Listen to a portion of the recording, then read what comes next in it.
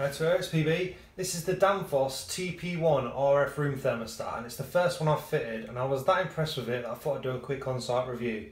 So it's all touch sensitive, so I'm just going to quickly show you how it works and what I like about it. The first thing to notice is the shape of it.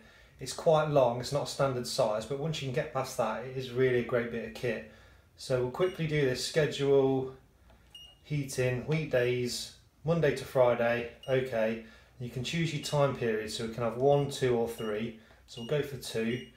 That's 7:30 till 8:30. If you want to change it, you can just bump the time up and down, press OK, OK, and then in the evening 4:30 till 10, OK. That tells you that's been saved.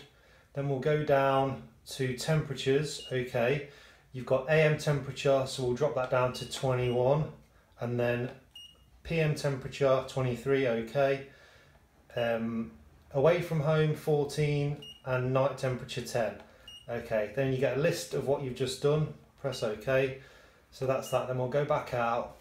Now this is what I love about it: you've got these graphics here, so we've got that set on the times, but if you come home early, just press the guy in the house, it puts the guy in the house there, heating comes on. If you're in for a couple of hours, press it twice, that's +2, or +3 is the maximum.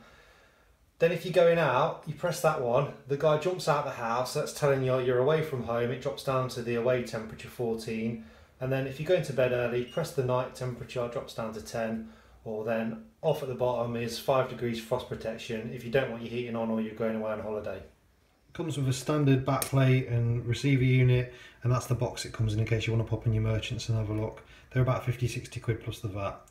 Hope this video helped, thanks for watching.